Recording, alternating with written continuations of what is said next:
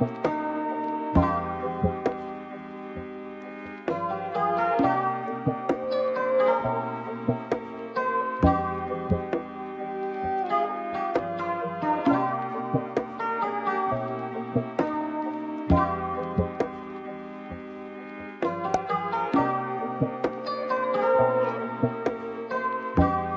up guys, it's Amelia. Welcome back to my channel. Okay, I don't know if you know, but Taylor Swift released a surprise album this past week called Folklore, and it is literally incredible. If you haven't listened to it, go listen to it. I will wait.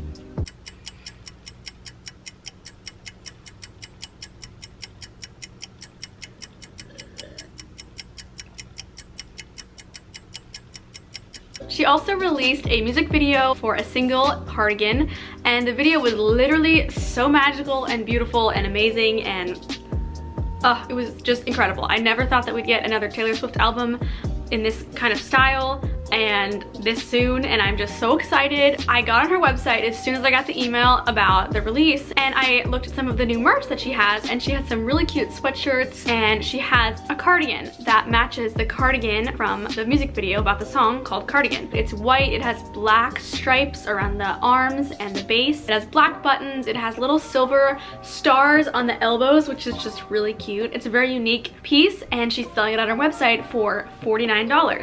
And I put it in the cart and I was going to buy it, and then I thought to myself, $49? I think we can DIY a version that is way cheaper. So I went to my local Goodwill and I picked up this cardigan, and it's just a basic white cardigan. It has cute cabling down the sleeves. It was originally $4.60, but if you know, Goodwill has different days where the colors of the tags are priced differently, and the day I went was when greens were half off. So I got this cardigan for $2.30, which is an incredible deal. I'm using supplies that I already have, but all you're gonna need for this DIY is a white cardigan, black yarn, a yarn needle, black acrylic paint if the buttons on your cardigan are not already black, and a paintbrush to go with that. You need some Mod Podge to go over the painted buttons. You're gonna need felt for the stars on the elbows and some kind of embroidery floss to sew those on with. Whatever color you like, I think I'm gonna go with a color to match my felt. Okay, so now that we know what we need, we're gonna go ahead and make Taylor Swift's cardigan. So the first thing I'm gonna do is I'm going to take all the buttons off and I'm going to paint them black. So I just grabbed a paper plate and I'm just gonna lay all the buttons down, paint them quickly on one side, let them dry, flip them over, paint the other side, give them 2 coats, and then I'm gonna go ahead and Mod Podge them when I'm done just to seal in the paint so it doesn't get chipped. Here is the original cardigan. I got really lucky at Goodwill finding a cardigan that was so similar to Taylor's. Obviously mine is a lot longer, hers is more of a waist length cardigan, and I thought about cropping it, but I decided ultimately that I liked the length. The first thing that I'm gonna do is I'm going to snip off all of the buttons very carefully so that I'm not cutting through the yarn of the cardigan. We're gonna paint the first layer, set this to the side to dry, and then we're going to start on the black trim around the cardigan.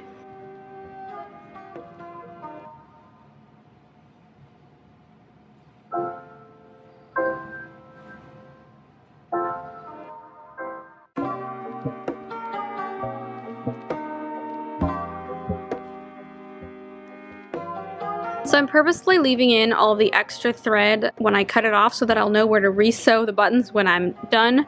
I can pull those off whenever we're done re-sewing the buttons when they've been painted, but I'm leaving these in just to make sure that I don't lose the spot.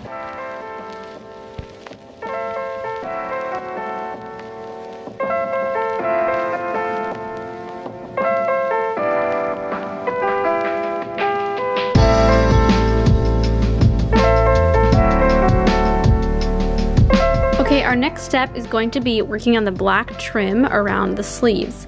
So there's 2 stripes around the sleeves and then the base of the sweater, and then 1 stripe that runs up the buttons and then around the neck. So I thought we would start on the sleeves first. So on Taylor's cardigan, there's a stripe here and a stripe here. And obviously hers, the black has been woven into the cardigan, it's not on top. So depending on what the weave of your cardigan looks like, you're going to have to do this differently. You're gonna have to adapt it to the cardigan you have. But I'm gonna show you exactly how I'm stitching on the black trim so that you have an idea. I started out trying to match it to the stitches on the cardigan, but because my stitches are so small, it really just did not look good. And the cardigan that Taylor is selling has a thick black trim around, so this is what we're doing, and I think it looks really good. You're gonna come up in between two of the rows of raised stitches, and I tried to come up right in the center, and then I went down about 4 stitches, and I'm gonna go through the center of the stitch. And I'm gonna come up in between the next 2 raised ones. And I'm leaving it nice and loose. I'm not pulling it too tight. And then you're gonna turn right back around and go back through the center of the stitch and then up through the middle again to create that second part of the V. And there you go. And you're gonna repeat that all the way around, and the inside's gonna look like this. So it's nice and neat. And when we're done with the row on this cuff, I'm going to measure down exactly how far I want the second row and just repeat this process around the second row. And then we can move on to the border around the button area and the collar.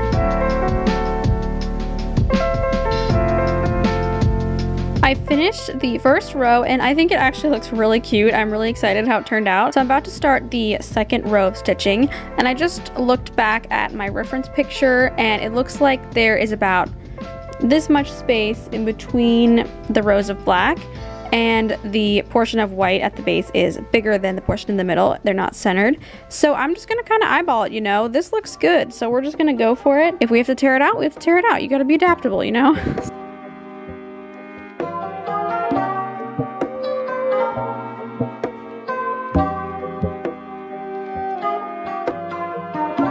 Now that we've finished the first sleeve, let's go back to the buttons and paint the other side so that while we do the second sleeve, the other sides can dry.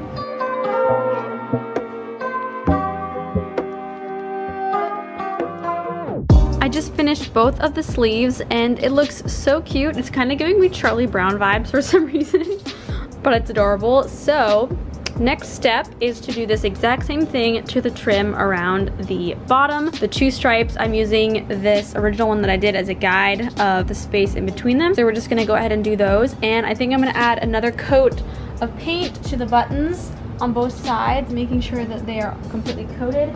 And then when I'm done with that, I'm going to add a layer of Mod Podge over top of the buttons just to make sure the paint doesn't chip and to make them shiny and new looking.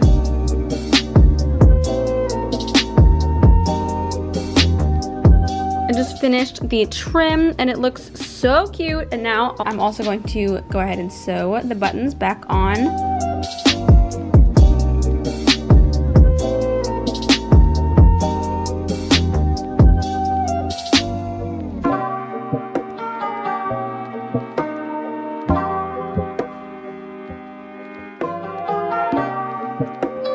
I'm about to start on the black trim that goes up along the buttons, and it's on both sides. I also probably should have waited to sew on the buttons until after I had done the stitching, but you know, we're all learning here, so we're gonna work with what we have. I am really loving how it looks. I think it looks really good. Finish this part so that we can move on to the stars. I'm about to work on the trim around the collar. I'm looking at the way that my cardigan is constructed, and there are 6 rows of raised stitches.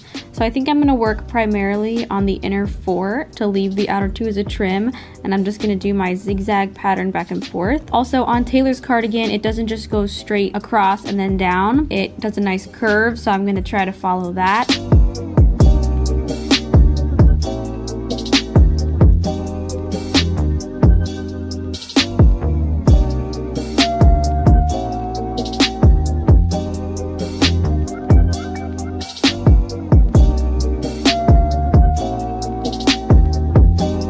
Buttonholes turned out to be a lot trickier than I anticipated. I basically just stitched on either side, keeping the shape of the little zigzag V's that I was doing, but it did end up making the other side look a little bit messy, which I didn't like. If I was doing it again, I think maybe I would have come up with a different way to do this. I'm not really sure what that way would be, but I would just say experiment with your cardigan, and maybe if you want to leave off this trim, I think that it looked really cute without the trim going up and down just around the collar, the sleeves, and the base, and so that is totally an option. Here you can see how I maneuvered around the buttons, and I show you the other side and how it got a little bit messy. We are at the final step of making Taylor's cardigan. All we have left to do is add the cute little stars that go on the elbows. So Taylor's stars are silver, and then they're stitched on by a sewing machine around the edge with silver thread, and that looks super cute. But I don't have any silver felt, and I also think that because my cardigan has more of a homemade vibe, I'm not sure if silver would go with it anyway. I think something more like this would look cute. So these are the options that I have. I think I'm going to go ahead and use black just to keep it all looking concise and put together so that the black will match the yarn and the buttons, and I think that's gonna look really cute. So Taylor's original sweater has 3 stars on each sleeve, 2 bigger and then 1 smaller. So I'm only gonna need to make 2 template sizes for the stars. So I could just freehand these, but actually freehanding stars is pretty difficult. I've tried it before and they always turn out looking really horrible. So I suggest making a template and using that as a base. After you get your star templates all cut out, you just need to pin it to your felt, and you're going to need to make 4 of the larger stars and 2 of the smaller ones.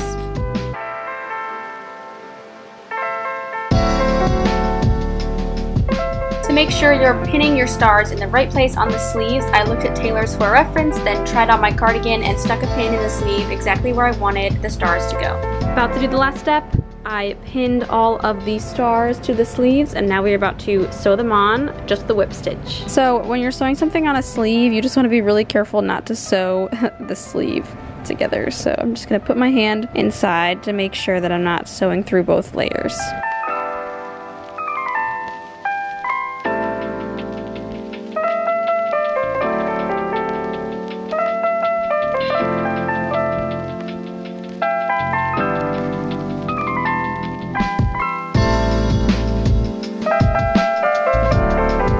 Cardigan is finally done, and I am so excited. It turned out way cuter than I could have even imagined. The stars on the elbows are so cute. So here's the final look.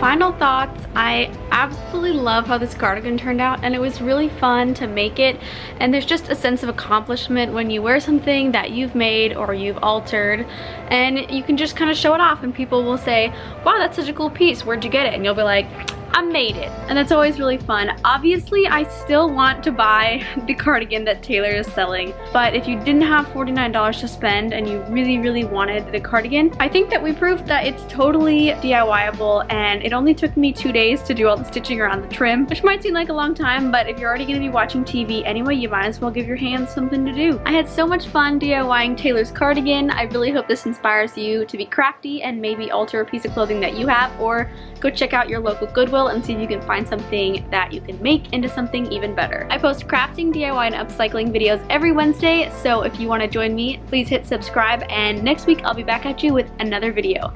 See you guys later. Bye!